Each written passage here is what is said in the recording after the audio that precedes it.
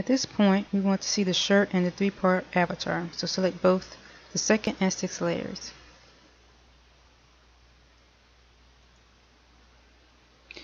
Make sure to give the body a bright color. To do this, select it and then make sure you have the editing panel open, which I do.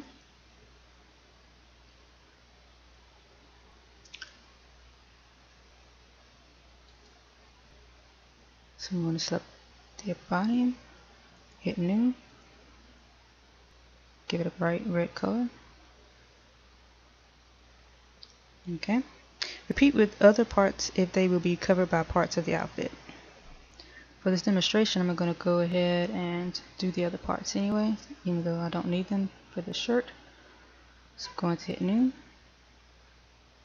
I'm going to go to the shading panel and assign the same material. An alternate way, still in the shading panel. Hit add new here. And go to material. Now look at this number 3. This 3 tells us that this material is assigned to 3 different objects in the scene. So if I wanted to color all of them a different color, I'll just do it from one material. But let's go back to my red. Okay, and now let's open a UV window. I'm going to just put it here.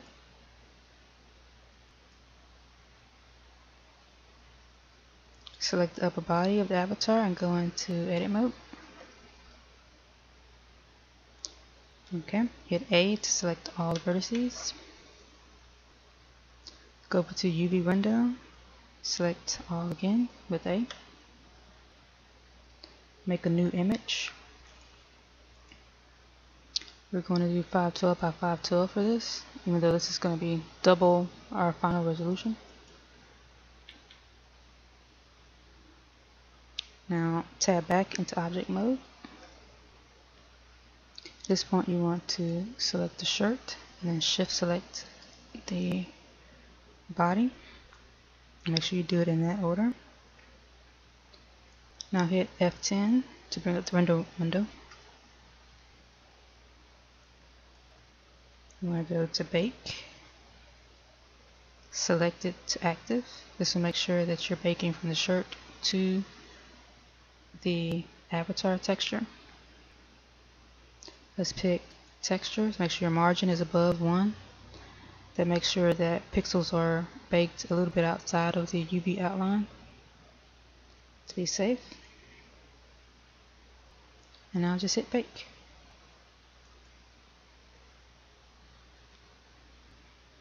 And once the bake is done, you can see how it looks on the avatar by activating the texture display. So here we go. Go to texture. Zoom in a little bit here. If you still don't see the texture, go to the objects panel by hitting F7.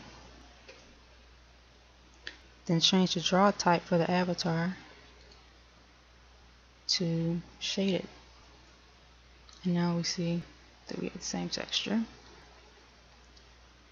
Let's change the draw type on the shirt to solid to make things easier to see. Okay, now, so the bright parts of the texture represent where the avatar's body will show through. Basically, this tells me this red part is where the skin would be that we want to see. This white part under here is what we don't want to see. Okay, so let's go and touch this up. Let's go into texture paint mode.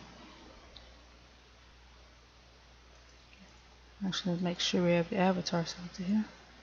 Then go to texture paint mode. You want to go to editing window. Click this color box and then pick the sample eye drop. Do that again so we can get the color. Now we want to change the opacity to 1. We want to turn off project paint, and we want to paint in these areas. We want the areas to be under the clothing a little bit.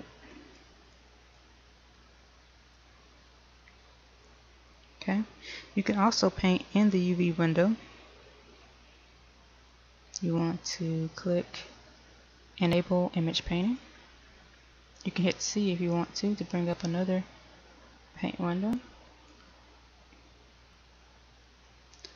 And then you can just paint directly in here.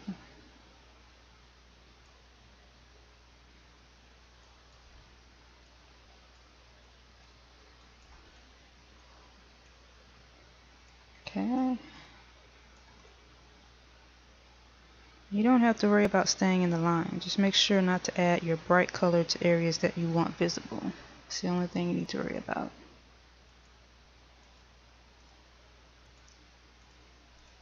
Okay. Once you're happy with your image, go ahead and save it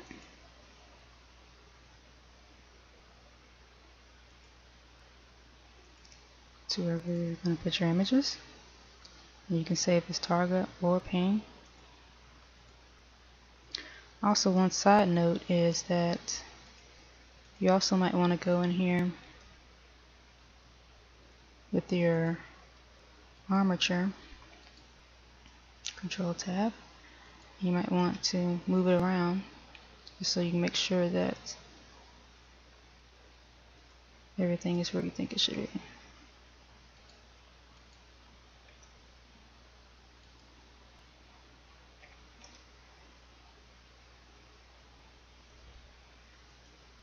Okay. Now back in object mode.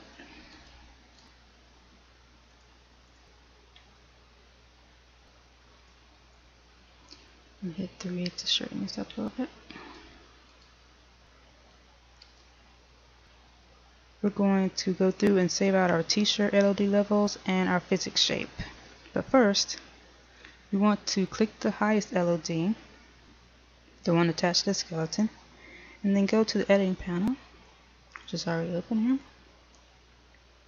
And under modifiers, we want to click Make Real. If you don't do this, the item will not import as rigged in Second Life.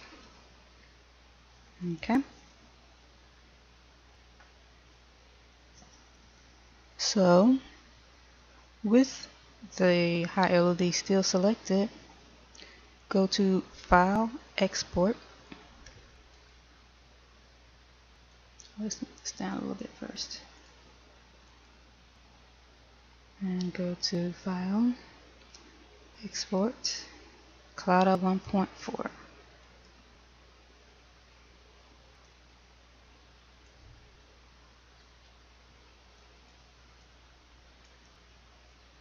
Here's what you want to have activated.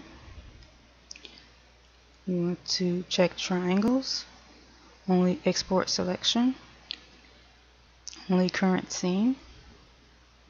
You can check relative paths, and you can check apply modifiers if you want to, but that's optional.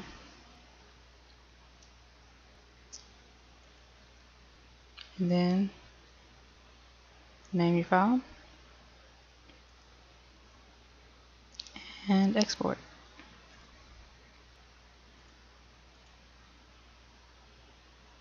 Repeat that process with the other LODs and physics shape.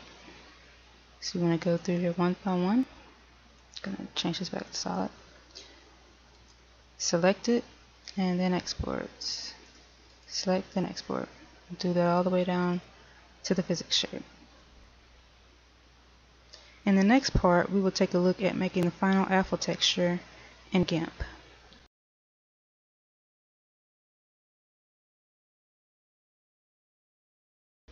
This part can be done in any image editor. I'll be using GIMP since it's freely available to everyone. However, I will post some on-screen instructions for Photoshop users. So Shift plus O to select the color.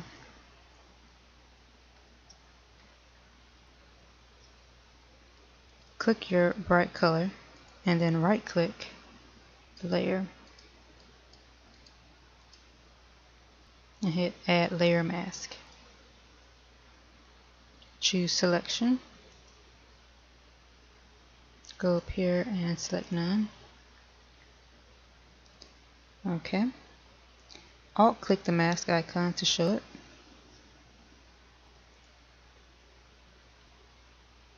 You can clean up any stray specks at this point. So I'm going to get the brush,